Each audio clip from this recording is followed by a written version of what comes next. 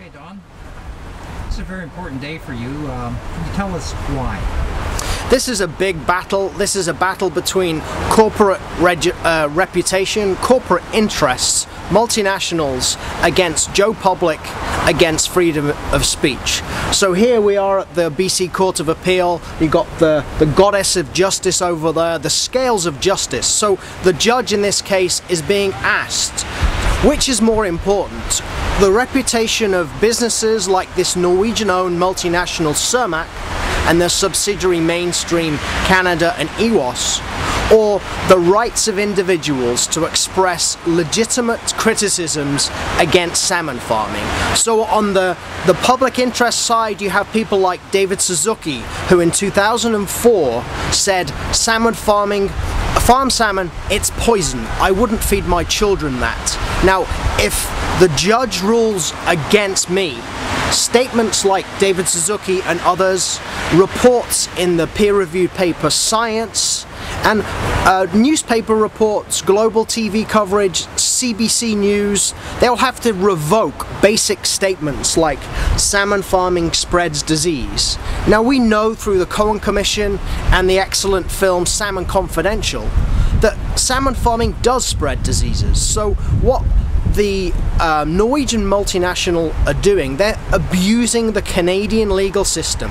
They're trying to muzzle global criticism about their polluting, filthy, lethal operations.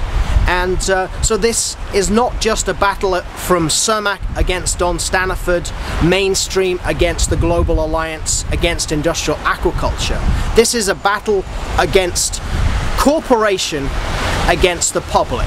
And this is what Joel Bakan talked about in his documentary, The Corporation. On the one hand, you have the corporate psychopath that doesn't have any feelings, trying to sue for loss of feelings and loss of reputation from me, and they're trying to get damages of over $125,000 and a permanent injunction against speaking out against the salmon farming industry. Okay, well now, what the appellant is saying is that basically you're doing this out of malice. You have no facts, you have no scientific evidence. You basically said that salmon farming kills, salmon farming causes cancer, salmon farming is poison, toxic. What do you base this on? How do you argue with them saying that you really don't have any facts? Well, pardon my French, but that's a load of bollocks. Daniel Radcliffe, who plays Harry Potter, that's his favourite English word, but bollocks or codswallop just means that's a load of crap. I've campaigned against salmon farming since 1993, so that's 20 years. I've assembled documentary evidence, scientific research, there's peer-reviewed science showing the impact of salmon farming, spreading sea lice, spreading infectious diseases, killing marine mammals. And the weight of scientific evidence is in. And one of the reasons we launched the big tobacco, big aquaculture campaign, the Salmon Farming Kills campaign, paralleling salmon farming with smoking, is that the way the salmon farming industry has tackled this issue and tried to muzzle criticism and try to smear the science, try to mislead the public, is exactly what big tobacco did with cigarettes and the link with cancer. So, you know, there is a time lag difference here. So it was in the 60s and the 1950s where the science started to rear its ugly head linking smoking with cancer.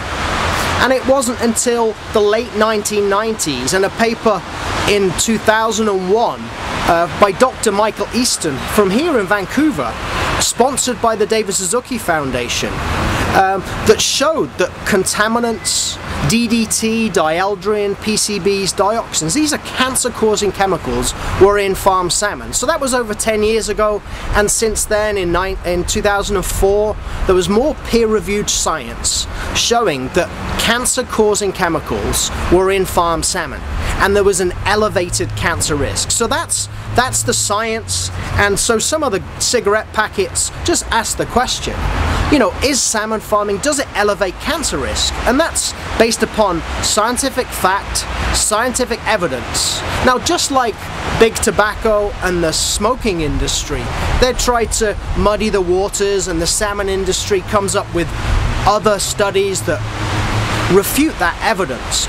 And there is a lot of controversy in some of the science, especially on the link of infectious diseases and whether infectious salmon anemia is here in British Columbia already. But on the contaminants in farm salmon, that's clear-cut. It's watertight science. So I'm being sued for saying scientific fact. How does this compare to a slap suit? They're just basically trying to muzzle you and everybody else that's trying to present the facts as to what's happening with our wild salmon here in BC? This is a classic slap suit. This is a strategic lawsuit against public participation. I had one of these in 2007 against Creative Salmon. And, you know, in the music industry, they say where there's a hit, there's a writ. So environmental campaigners, social justice campaigners, health campaigners have all got hits against the salmon farming industry and the contaminants in farm salmon in particular. And the industry fights back.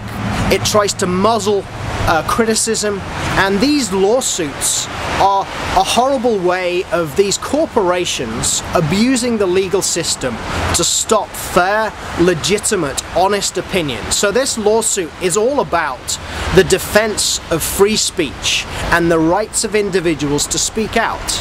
And if Cermaq, which is effectively owned by the Norwegian government, if this multinational wins this lawsuit, it will have a chilling effect, not just for me, but they will be able to go onto Facebook. Cermaq's lawyers can police Facebook, and you'll have to remove statements like, friends don't let friends eat farm salmon. So there's a Facebook group with over 2,000 people that say, friends don't let friends eat farm salmon.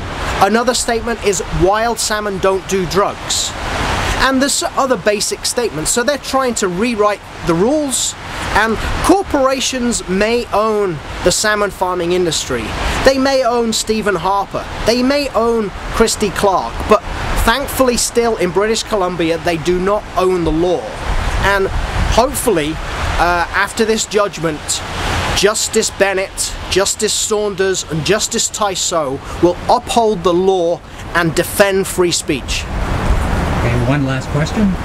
Why, in the face of all of this evidence, are the provincial and federal government defending the fish farm industry so vociferously that they basically appear to be allowing them to destroy our wild salmon?